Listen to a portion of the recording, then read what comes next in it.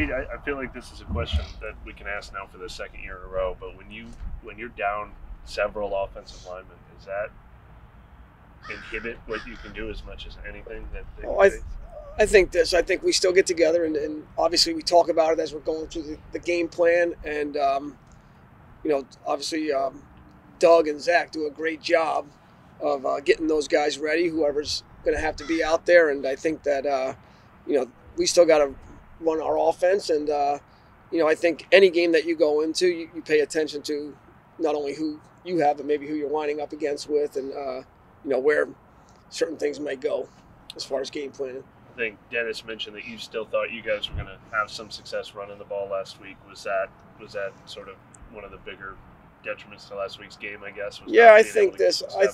I think that really you would say the last 2 weeks we haven't been effective really on first or second down, whether that's running the ball or even just some throwing catches last week as you're watching the film.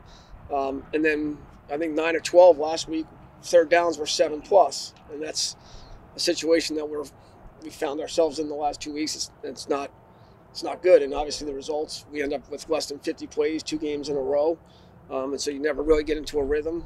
But I think that again, Zach, Doug, those guys, and Dan Rochard, they're all working together and trying to put the best game plan together, because you got to be able to run the football to be successful in this league. I guess piggybacking off Mike a little bit, how difficult is it to do exactly what you want to do when you're trying to mix and match offensive linemen this late in the season? Yeah, I think, again, the guys that are going to be out there, we're going to have confidence in. Obviously, again, we'll pay attention to, who we have, but also, the matchups that we're going to be facing. Obviously, we've got a big challenge ahead of us, the Okie structure with the Rams, and that's what we've seen the last couple of weeks. But, they're very multiple in their alignments, and so targeting them, they make it difficult for you to know where everybody's lining up. Again, we gotta find ways. We gotta be creative in what we do. When you guys are down that many offensive linemen, how much does that impact the plays on your play sheet? Are you doing quicker passes? Does it change anything? Yeah, I think all those factors go into the discussion, regardless of what week and who's potentially playing, and maybe what you're doing as far as your protection. I think I think you guys are asking all the right questions. That's part of it. Same way, does Aaron Donald affect what you can do on offense as much as any one individual player you've ever faced? He's one of the most disruptive players, and just regardless, you just see him making plays and plays. And like I said, they're multiple with their alignments, and so obviously they make it hard for teams to target where he's going to be, and that's obviously their scheme, and obviously they do a great job, but he's obviously a great player. Coach, because you see so many successful, 2 running back systems in the league, how much of an impact can David Johnson make for this run? Yeah, I think he was here for us for a few days back in the off season, and he's been productive in the league when he's played. A guy that we felt comfortable with. I think the last 2 games you look at it, and we just haven't had enough run. We haven't had enough plays in general to get anybody carries, let alone 2 guys. But obviously he's somebody that we're feel very good about. Positive, again, the production that he's had when he's played in the NFL, and so we're excited to have him.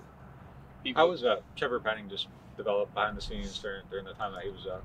Yeah, I know that those discussions are more with the trainers and what's how his progress is going. But obviously he's a guy that we're going to be excited when we get him back out here. He's obviously, we were excited about him, and then it was unfortunate the last preseason game. But again, a guy that we're excited about is when he can get back.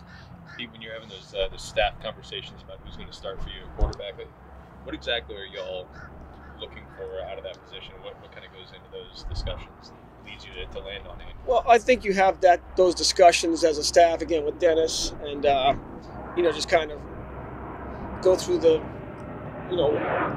what gives us the best chance to win. But also, as you look at it, you can't pinpoint the blame on, I got to do better first. It starts with me and what we're doing offensively. And so I think we have those discussions. We kind of come through the week and say, this is what we think for this week. This is what's best. This gives us the best chance to win. So, it's an easy position to sometimes talk about, obviously, because it's the leader of your team. But, as a coaching staff, we feel like we have to do better.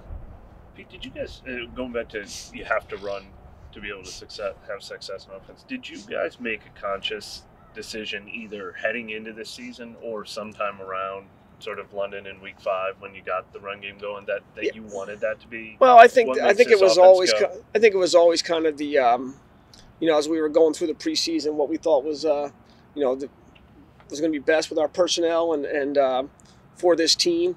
A little bit of mixing the run with some play action, but not all games end up going that way. And so again, we got to be better than we were the last 2 games for sure. And then I think when you're able to do that, then all your other stuff works as well. There were years where you guys were leading the NFL in passing yardage around here. Does it require like a stubbornness to make the run, like to not give up on the run game as soon as you get the ball a couple I think it becomes more of a challenge when you're at halftime and you're talking and it's like we've only run 20 plays. I think sometimes it's a challenge, but I think you also have to look at where was the game. It was 10-10 at halftime, and so it's you can't abandon it. You can't abandon it right away, and just we talk at halftime and the discussion of, hey, what do we feel is best going into the second half gives us the best chance. But again, I think it becomes hard when you're dropping back and throwing every play. So it still has to be a big part of what we're doing. Kind of related to that, like the pre-snap penalties, putting you behind the sticks pretty consistently, and is that? Yeah, I mean that's really inexcusable. That's something that's we've had some at home the last few home games as well, and it's something that obviously we continue to preach. Dennis's message to the team about those is really, when you have the self-inflicted wounds, that makes it even more of a challenge. So those things they're not acceptable, and we got to get them corrected. You've known Dennis for a while. What's it been like watching him navigate his new role as head coach? Well, I think he does a great job in the team room, talking to the team, keeping them together. His message every day, and it's about us. And I've known him, but I know he's been in that role before. But I think he has a good feel for what the team needs, whether it's just what's he saying or how we're going out to practice, are we walking through, are we going padded practices. I think he's done a great job with that.